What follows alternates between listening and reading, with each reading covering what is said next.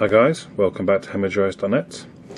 Now, as you can see, this is my Samsung Galaxy S II, and as you can see here, it's running CyanogenMod 7.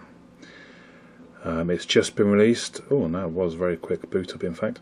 It's just been released. It's almost like a pre-nightly though, which means it's, well, very much beta, I guess you would say. But I thought I'd just show you very quickly, turn that off for the moment, very quickly how smooth it is really. Now, most ROMs for the Galaxy S II are in the region of almost 300 meg. This one was 100 meg, so that gives you a rough idea of how stripped down it is. All I've installed on here is actually titanium backup. The rest of it, well, no, tell a lie. So when I've installed the ROM, I've then had to install GApps, which are the Google apps afterwards, which is where you get everything like the market from and stuff like that. Because Google don't allow CyanogenMod to put them in their ROMs. CyanogenMod is such a well-known ROM, they actually got letters from Google saying, sorry, you can't put that in. So you do have to install GApps separately. I'm not going to explain all my way through how you install the ROM at this point, but those of you in the know, it's basically flashable through Clockwork Recovery, Clockwork Mod Recovery.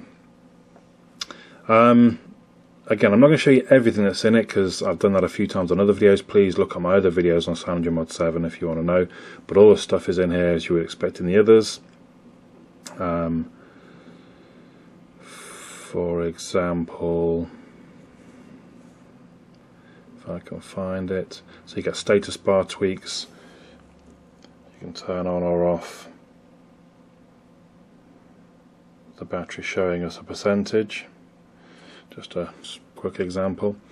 The notification power widget I do love. I mean, you kind of get one in Samsung's own ROMs. This is the bit at the top there. The beauty in CyanogenMod, that can be customized to whatever you want. So you can put a torch in there, for example. Oopsie. You can choose what goes in there.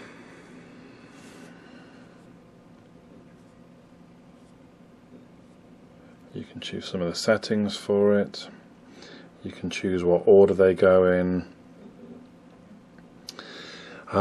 Also, it comes with ADW launcher, and you get all the usual settings in there,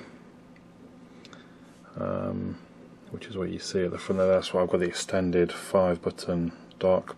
But let me see which way it is. There you go. Swipe up, and you can put well, all different kind of. So if we put, oh, well, no, I wanted to just put it on my blooming. Oh, there we go. Okay, I can. So if I do that, so I can drop all different things in there. The camera seems to work just fine.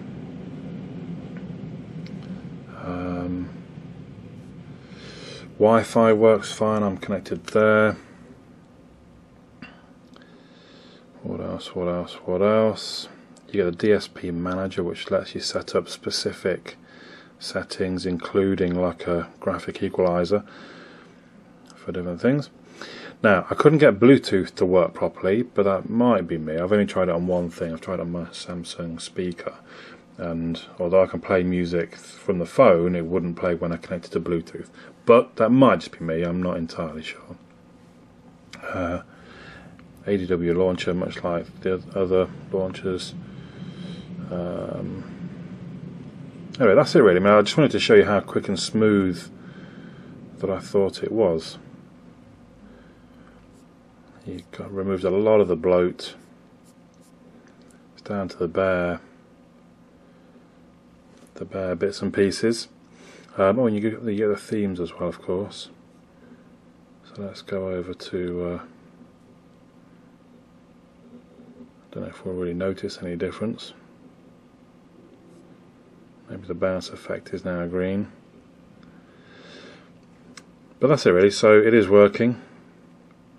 CyanogenMod 7.